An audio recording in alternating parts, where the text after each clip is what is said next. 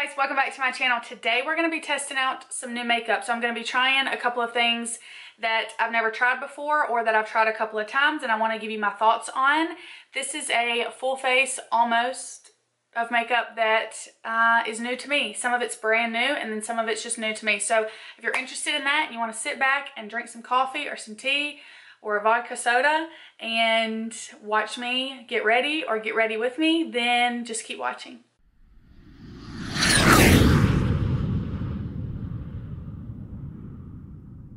Okay, so I've already put on some eye primer. I used the MAC Soft Ochre Paint Pot, and then I set that with Married Life in the Tarte and Aspyn Ovard palette. And now I'm gonna go in with my Morphe M535 blending brush with the shade Santorini Sands right here, this one, and use that as a transition. A couple of times that I've used this palette, I used it for an Instagram tutorial.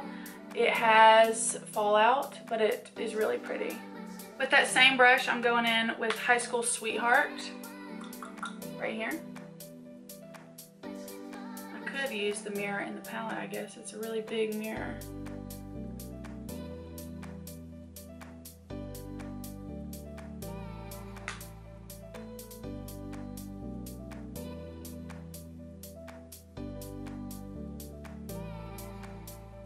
Okay, now I'm going in with Tea Time right here. This pretty brown shade on a a MAC 217.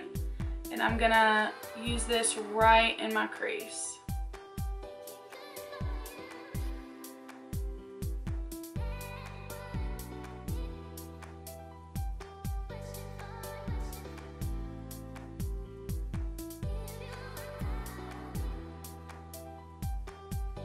See right here, it's a little bit patchy. I don't really know what's going on. Let me just try to blend it out.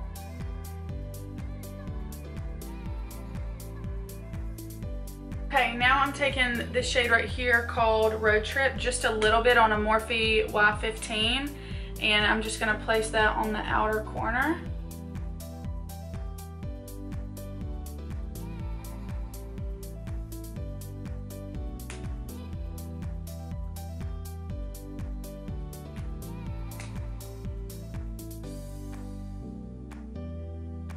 Okay, now I'm gonna take a shade on my lid and I'm gonna spray this Sigma E25 brush with this Urban Decay Rebound spray, and I'm gonna take this shade right here called Endless Summer right here and place that on my lid.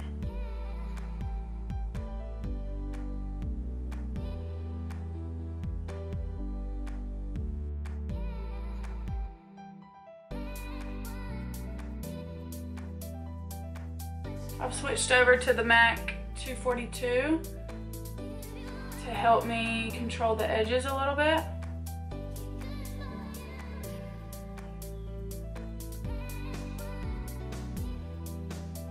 Pretty much I'm just placing the color where I want it, and then I can go back in and blend out the edges to make them all flow together. Now I'm taking the Morphe M433 with High School Sweetheart and Road Trip, that second and third shade we used, and then just blending out the edges. Try not to blend too much though, because I don't want it to blend away the Endless Summer shade on our lid. Okay, to prep my skin a little bit, I'm gonna spray the Urban Decay Rebound Collagen Infused Complexion Prep Priming Spray. This is really good. It says firming, smoothing, radiance boosting. Okay, I have a new primer to test out. This is the e.l.f. Beauty Shield Antioxidant Enriched Skin Protection SPF 50 Skin Shielding Primer and Universal Tint. This was $12 at Ulta, and this is what it looks like. It's really pretty. It's like pink iridescent. If you can see, it's really, really pretty. And you get 1.01 ounces, and it says apply to face on clean, dry skin. Wear alone or under foundation for best results. Use after our Beauty Shield SPF 50 Skin Shielding Moisturizer. So I guess there's a moisturizer as well in this line. Okay, so it comes out a color, which is kind of scary. I'm just gonna take it, oh gosh, in between my fingers and rub it all over my skin. It feels pretty thick actually, and it kind of feels like silicone.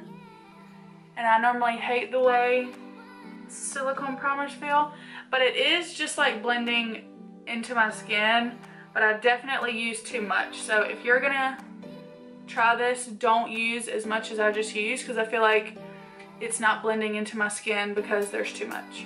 Okay, so it doesn't really feel that tacky. I mean, it definitely feels like there's something on my skin, but we will see how foundation goes over it. Foundation, I'm gonna be using the CoverFX Power Play foundation. I have Ennnnjoy, and I believe it's gonna be too light for me. So I am gonna mix in some of the LA Girl Pro Coverage. It's like the foundation mixer that I use, and I'm just gonna put like this much in it. I'm gonna be using a Morphe Y6 today. I'm just blending this in the back of my hand. And then I'm gonna go in.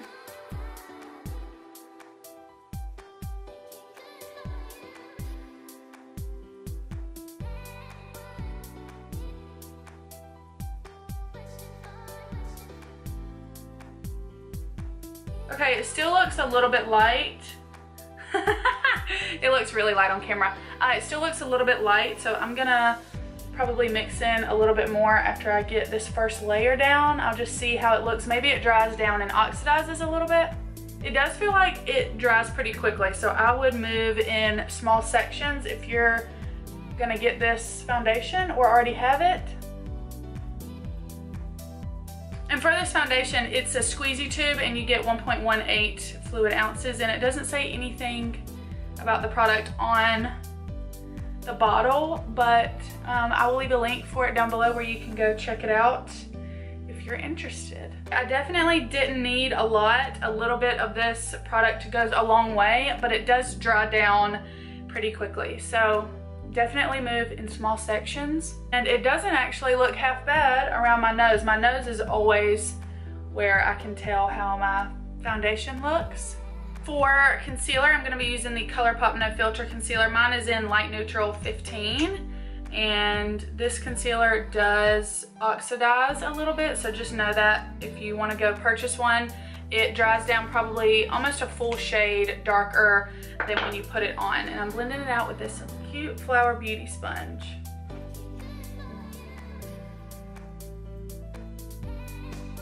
And I have this is the KKW Brightening Powder, and I have mine in number 1. So I'm gonna go right in. First I'm gonna go in back with that sponge and make sure I've blended out all the creases, and then immediately go in and set my under eye.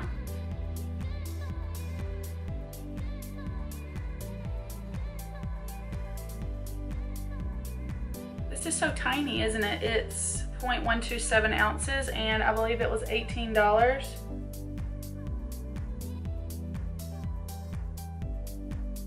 It really does look like it brightened. I mean, you can't really tell because I look so pale right now, but it looks good. I like it. We'll see how it looks after I have all the other products on, like if it really looks like it brightened. To set the rest of my face, I'm taking this huge Morphe E41 brush with the Too Faced Cocoa Powder Foundation in light medium, and setting the rest of my foundation.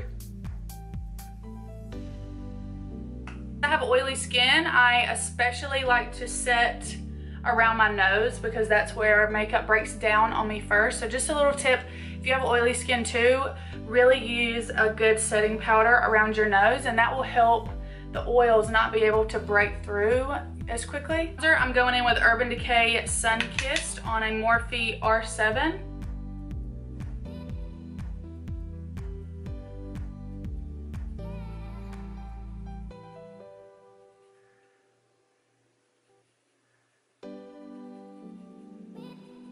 Take it around my forehead. For blush today, I'm going to be using the blush that's in the Aspyn Ovard palette. It's called Make You Blush, and this is a NYX number 3 brush.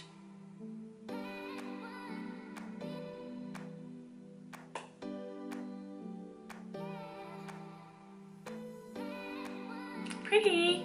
Okay, now I feel like I have a little bit of life back into my skin. Something that I've been really loving doing once I have my blush and bronzer on, even sometimes my highlight, I would take this brush. This is a dual fiber brush, so really any dual fiber brush will work, but this is the stippling brush from MUA Professionals, and I just go over both of them, the blush and the bronzer, and it kind of softens them and blends them together so they're not as harsh on your cheeks. Okay, let's go back to brows. This is the Covergirl brow pencil in 715 Honey Brown, and I'm just gonna fill in the tail a little bit. I've been trying to let them grow out a little bit more between getting them waxed. My tail can be a little bit sparse sometimes.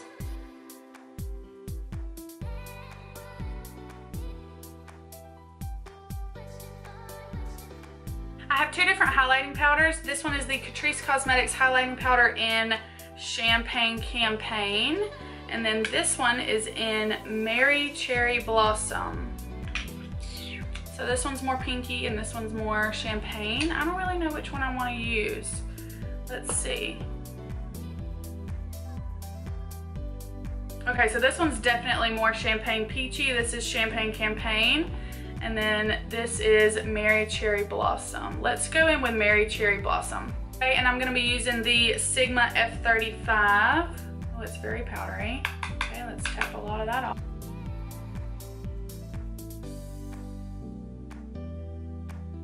Okay, I think it's pretty, but it's not my favorite.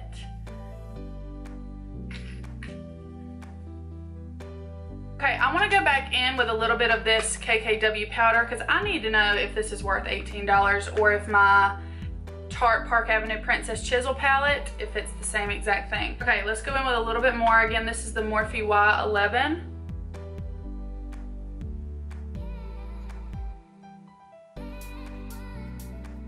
Okay, I definitely feel like it's brightening. That's nice. So if you struggle with dark under eyes, get you a good concealer and get this if you want to try it. And I mean, it really does brighten a lot. I'm gonna take Tea Time and High School Sweetheart and just run that all really kind of messily, is that a word? On my lower lash line. I'm gonna go off camera and do some mascara. I'm gonna be using the Tarte Tartiest mascara because it's old and I need to use it up so I can get rid of it. I think I probably only have one use left, so I'm gonna go do that and I'll be right back. I'm gonna line my lips with the Urban Decay Peyote lip liner, and on top of that I'm gonna take this Buxom lip coat, top coat in Jordan. It doesn't look like this on your lips, and I also think it's kind of strange that it has this like spatula applicator. I don't really understand it. I think you're just kind of supposed to do this and just kind of swipe it on.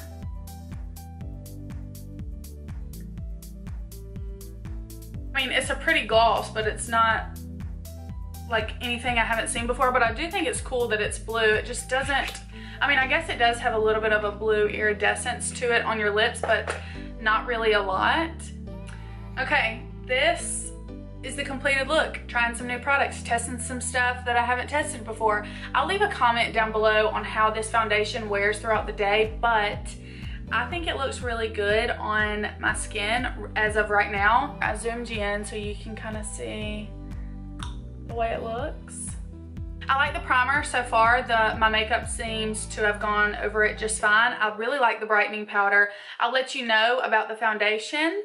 I don't love the Catrice highlighting powders, so I would skip that if I were you. I don't love them. Like the Tarte palette, the mattes are a little bit, the deeper mattes are a little bit difficult to blend, but I really love the shimmer shades and the foiled eyeshadows that are in the palette, and I really like the blush as well. I love the Urban Decay bronzer. It's a little bit warm, so I would only use it obviously for summertime, because in the winter time I'm just too pale to be using that warm of a bronzer. I really like this collagen spray from Urban Decay. It's gonna be in my favorites that you've either already seen or is going up after this video. Yeah, let me know any questions that you have down below. Leave me any product recommendations that you want me to try out.